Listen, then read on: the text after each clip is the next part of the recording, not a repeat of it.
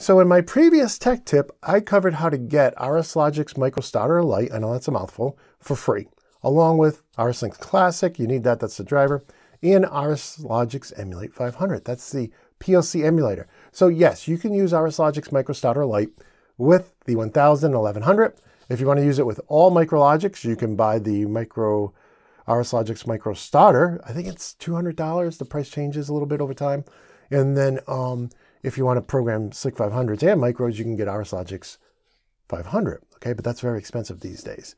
So in any case, what I wanted to show those people, let's say you are one of those people who you're supporting SLC 500s and PLC 5s, maybe even MicroLogix, and you're like, okay, you showed me how to get the free software, Shawn. How do I use it? So I wanted to give you a quick tutorial on that today in today's tech tip. So what I'm going to do first, I'm going to open up RSLogix Micro Starter Lite. We're just going to call it RSLogix Micro from now on. And what I'm going to do here is I'm just going to do File New. I'm going to create a new file. I'm just going to use the lowest possible. You can see only 1000s, 1100s I listed here. I'm going to use the lowest possible one. And what I'm going to do here is I'm just going to grab what we would call an Allen Bradley language. Well, first, because it's Allen Bradley Rockwell, we have to insert a rung. And then what I'm going to do is I'm going to grab what we call an XIC, what other people call a normally open, okay? And then I'm going to grab an OTE, which other people call a coiled, right? So here, I'm going to just put the first input and output on these instructions. So let me just go and grab the input, and I'm just going to drag it right onto the input instruction. And then what I can do here is go up one, and I can take, well, nope, go down two. So now what I can do here is go down one, and I can grab the output and drop it right there. Okay, so this is really the simplest PLC program you could have, right? Directly proportional, you know, where you're using an input and an output instruction, okay? You could just have an unconditional output instruction on the rung. You know, we do that in our course. We call that our run light. So if the PLC is in run mode, that light's on.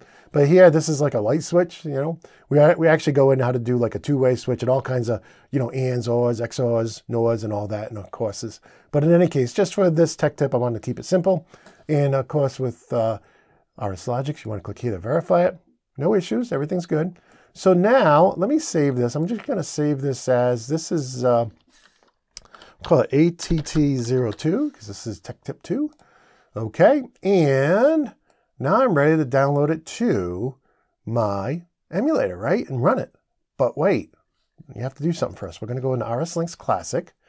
Okay, and in here, I need to add a driver for the emulator. Okay, so let me hit the cable button here, and I'm going to look for the emulator. There it is right there. Okay, add new, accept the default name. I'm going to accept this default address and click on close. Okay, now I have an emulator driver, but I have no PLCs on that network to download to. So what I'm going to do here is I'm going to actually start up the emulator. Now you will get this nuisance error. Just ignore it. Okay, there is a edit you can do in the registry to get rid of this, but you could also just click that. But if it starts annoying you, just search the web for, you know, RSLogix Emulate 500 Windows, you know, registry error. But in any case, so what we have to do is, before we do anything, the first thing we have to do in our emulator is we have to load a file for it to emulate. We can't download to nothing. So let me go grab ATT2. I'll click on Open. I'm going to give this an address of 1 on my virtual network and click on OK. And then, you know, I can put it in run here or I can't. It doesn't really matter. I'm going to put it in run. So now if we minimize emulate, we come back to RSLinks. We can see that we have a virtual PLC running there, right? And it's a 1000. That's the one I chose. And now, if I wanted to, I could, if I made changes to this, I could now download to it system comms, right?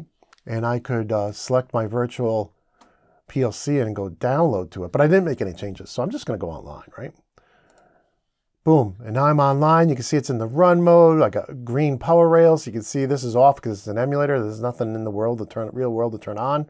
Now, because this is an emulated PLC, because there's no physical I/O modules that it's reading from, right? I can actually just toggle this bit on right here, right? Toggle on, pretending I'm pressing a push button and holding it down, and I can see the outputs on, right? Now, if this was a real PLC, you couldn't do that because the input scan would be writing over it like every, I don't know, 10 milliseconds, really fast. So you can't typically toggle on. You could force it on, right? So we could do a force on if we wanted to. In this particular controller, forces are always enabled. But in that case, I just wanted to show you just a quick little tech tip on how to use that free software I showed you in the previous tech tip. And with that, I hope you found that helpful. And until next time, my friends, peace.